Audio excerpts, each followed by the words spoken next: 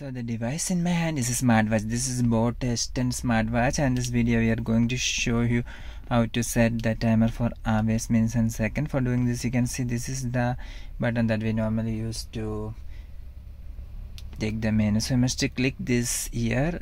If you press here, then you can see here it is written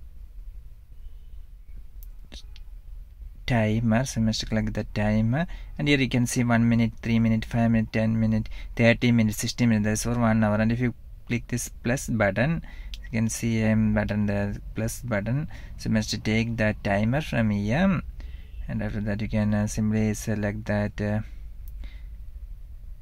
plus button. So if you select here, then you can see first one is for hours. That is if you want to set the timer for 2 hours 5 minutes. This is for a minute. You can simply change like this, and for second you can choose the 10 second from here. So I can simply select like this. So I set the timer for 2 hours 5 minutes 10 seconds.